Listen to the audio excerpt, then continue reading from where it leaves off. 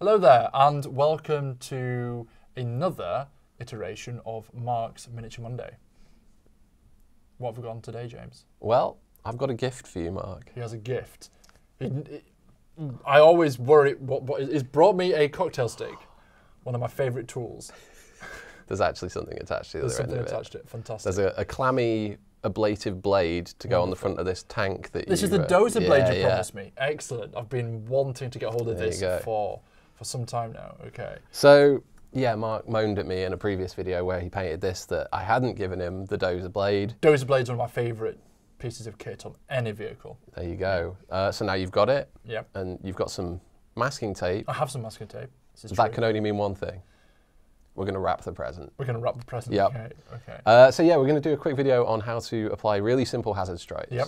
Okay. And then we're going to expand on it, possibly in this video, possibly in another video. We'll just have to decide how it goes in the edit. Yeah. With airbrushing hazard stripes onto a much bigger vehicle. I think we should do an extra video. Yeah? Yeah, I think we should have this as a sponging hazard stripes on, and then we should do a video on how to airbrush. Wow, behind the scenes, you're watching how the sausage is made. This is how decisions are made over here. All right, well, let's do that then. Excellent, okay. So over to you, Marc. Show us how it's done. So this is the monstrosity that we're going to be giving this ablative dozer blade type thing for. So I'll shimmy this. Just going to shimmy out of the way. There we go. The turret's coming up. It's all falling off. It's all falling apart. Yeah. So what we're going to do is we're going to mask this. So nice kind of hazard stripes on there at an angle. Nice and straightforward to do. I don't want to be messing around with alternative kind of cutting the masking. Oh, this is 5mm, I think it is. Is this Tamiya stuff? This is Tamiya. Yeah, it might be slightly bigger than that. Anyway, I'll measure that, and I'll get Joe, our IT chap, to put that on for you. But all we're going to do is just stick it down here, and we'll show you how to do this. So first thing to do Step one. Step one. It's nice and straightforward. Step one. You make sure you've got your bits of masking tape already cut. Do it. Get that prepared beforehand. And again, it's so easy to do. You literally tear it longer than what it needs to be. So there you go. That easy. There's nothing onerous about this job. I like easy jobs, to be fair. Yes. Okay. Step two. Step two, you find the angle that you want and you position it.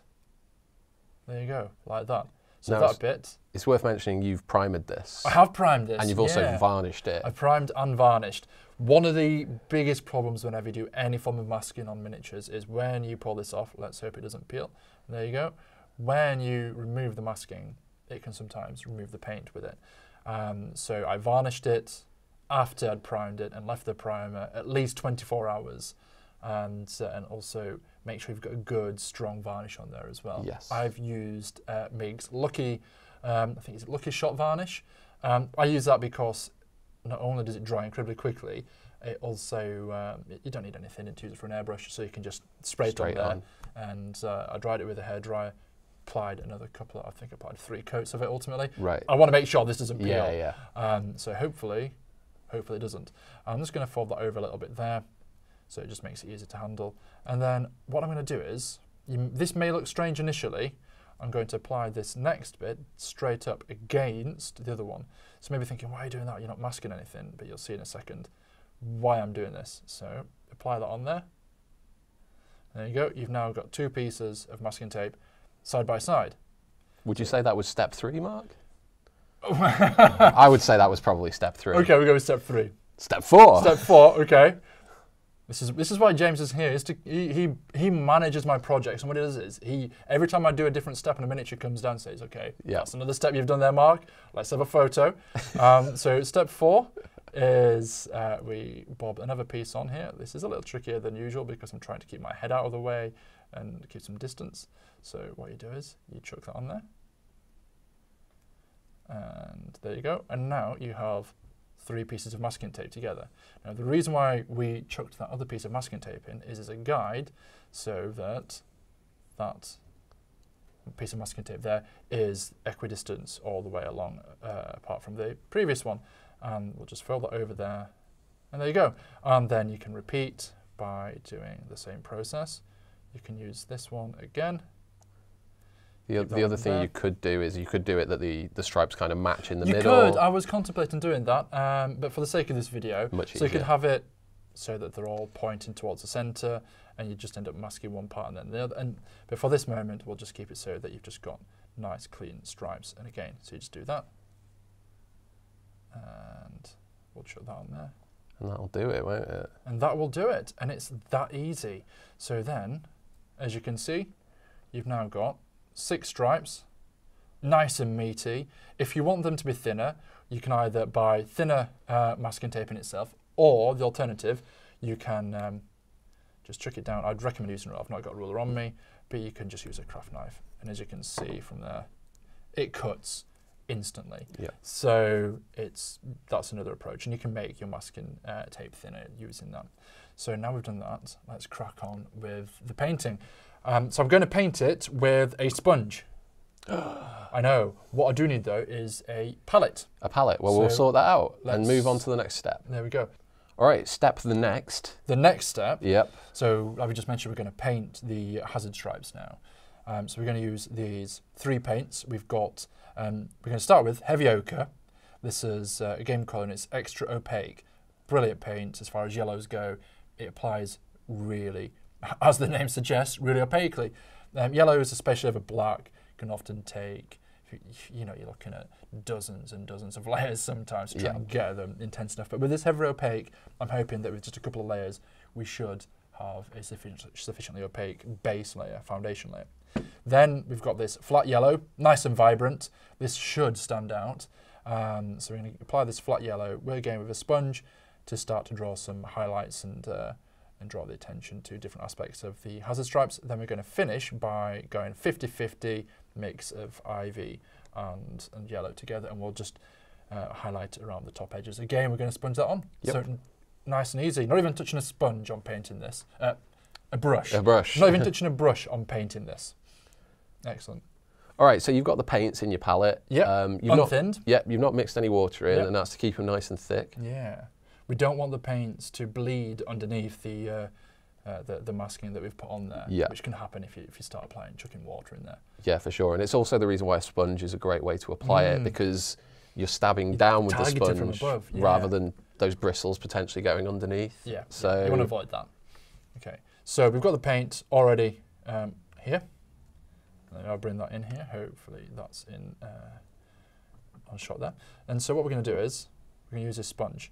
I should probably have done it beforehand. I'm actually just going to quickly trim it. So I love these sponges. They're fantastic for targeting. What kind of sponges are they, James? I think it's another, we use a lot of makeup brushes and sponges in what we do. This I think is a blending brush for makeup applications. So trimming it down there, probably easier with a pair of scissors. But there you go. You can tear it up if you want to give texture, but with this one, we want it to actually be flat because what we're doing is a flat process. Yeah. So there we go. I mean, you can do this with any sponge and gradually build it up. You can do it with blister pack sponge or whatever, but this is, it's a much denser kind of sponge. It's a really good sponge for kind of painting this process with. So we're going to start with the Heavy Ochre Extra Opaque, and here we go. Let's just chuck this on here. And as you can see, that is incredibly opaque. It's going straight on there. We'll take another coat on top of it to get it fully opaque so you can't see any black through there. I mean, it's worth pointing out that this would work if you had painted the blade a different colour. Yeah, it could be any. Then the stripe's going to be whatever colour's left over. You could have painted the blade with some weathering as well before doing this. Okay, right, let's give this a dry.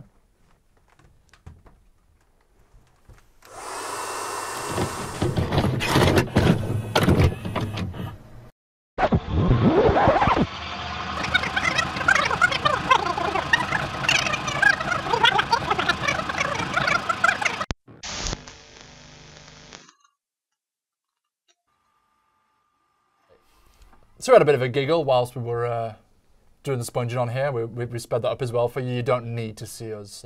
No, it's not a complicated technique. It really isn't. So once you've done the first layer, you then get your second. Again, you don't want to be applying too much at the same time, and then you just kind of sponge it on there. If it's broken up and it's a bit textured, that's fantastic. This is a military vehicle after all. You don't want it to be looking pristine. Are you planning on doing like a more graduated effect with it darker on one side than the other? I'm going to leave, especially down here, I'm going to leave this a bit darker and work it to a lighter tone there. And then, again, down here and work it up to the lighter tone up there. I love this yellow. I need to use this yellow more often. It's fantastic. Yeah. Really, really. One of those which has been in my painting rack for some time, and it's found little use. But I'm sold on it. It's got flat yellow. Yeah, flat yellow. It. Yeah, big fan.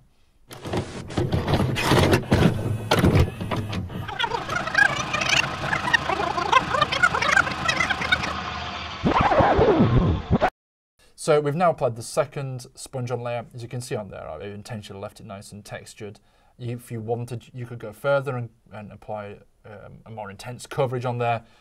But I'm actually really happy with how that's looking. I'm liking the broken effect that it's got on there from the sponge. So we go for this next layer. Again, exactly the same thing.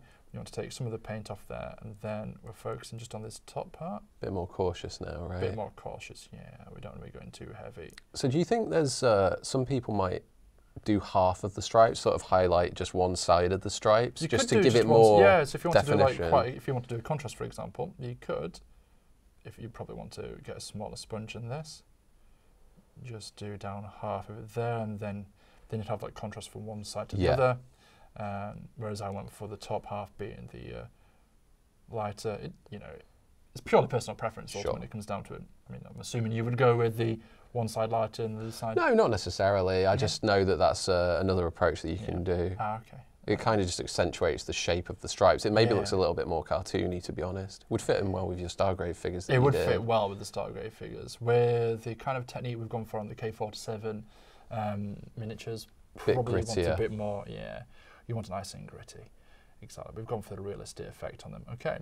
So we've now, there you go. Are we done? That's it. That's simple. So this is the moment of truth where we hope that none of the paint has managed to bleed underneath the masking. If it does bleed under, don't worry about it. You just get a brush and you tidy it up. And let's have a look. So that's one. There's a tiny bit have gone under there, but that is a nominal amount.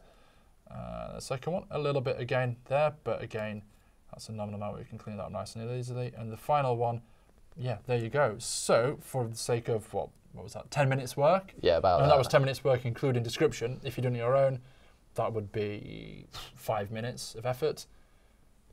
You've got yourself a dozer blade, which will stick on the front. It's got this graduated highlight to it as well. You could even finish it off by, so there you go. I think that's quite striking, actually. You could finish it off by applying a bit of weather on there with a silver. Actually, do you know what? Let's do it. Let's do it. Joe, silver paint, to the sponge chamber. All right, so we couldn't resist adding some more weathering. So the first thing you've done, you've got a more coarse sponge here, right? We do. We've got more coarse sponge. I've put some black on there. What I'm going to do is just touch that onto here. Hopefully it will actually apply some paint. And it'll make it appear, hopefully, as if the yellow stripes have taken a bit of damage and it's chipped away. And the great thing about this is not only does it make it like the yellow paint's chipped, it hides some of the sins. Yes. Of you don't have to go in and paint in the detail. Yeah, again, it's a couple of minutes process. There you go. It looks like some of the paint's been chipped off, and it takes all of 20 seconds. Do me a favour, do a really big chunk out the top there. Here. Yeah. Let's get some more paint on there. Yeah, I want like right across the top edge. I want you to chunk it out. So as you can see on there, we've broken up the surface of the yellow a little bit with some black paint. If you want to use a brush, you can work in there and do some specifically targeted weathering points on there, which could be quite cool to do. You could do some more lines as opposed to dots. This is more just where things have spotted against. Yeah. But you could go in there and get some nice, neat lines done. And what we're going to do now is add a bit of silver to represent the all of the paint, not just the yellow having been broken away, but also the black. So we'll dab some of that off, and then let's chuck this on here. And you can use this to highlight along the edge. Focusing on maybe on some of the edge points rather than everywhere. But on a blade on the front, it's going to be taking so many hits that you could really put it in any The whole purpose of this is as an ablative armor, isn't it? So you would imagine it would take quite a few hits. Yep. So you can just go for it and break it up as much as you want. Go quite heavy. There you go. Cool. Yeah. Well, do you want me to apply any more, or are you good with that? It's your figure, Marc. I'm pretty happy with that. It's my gift to you. Yeah. Then you can finish it off using a weathering pencil if you want, just to draw attention to the edges, as we did with the miniature itself. And then it all ties in nicely together. And and it looks like it's part of the same miniature, because that's one of the problems. If you paint things in different techniques and you try and fix them together, they look like a different miniature. So we just want to get this done nice and swiftly. And then you can add a few marks on there as well. Rub the pencil on there to make it fade a little. Brush the end again, smooth it in. It's almost criminal how quick you've done that, isn't it? Actually, this is seems unfair. It's remarkable how quick it is to paint something and make it look effective, and for the tabletop, given how long. Even myself, historically, I'd spend so long painting things, and that took what, 15 minutes at most. At most. At most. So there we go. Excellent. That's the Dozer Ablative Armor. It's a catchy name. It's a very catchy name, but all sorted and ready to be fixed to the miniature. Nice. Excellent. And so here's the finished miniature in all its glory. Maybe if I wasn't trying to be so quick, I would probably have gone for slightly thinner stripes on there, which would probably work better with the scale. But if you did like this video and you found it helpful and you'd like to receive alerts for future hints and tips on how to paint your miniatures, like and subscribe.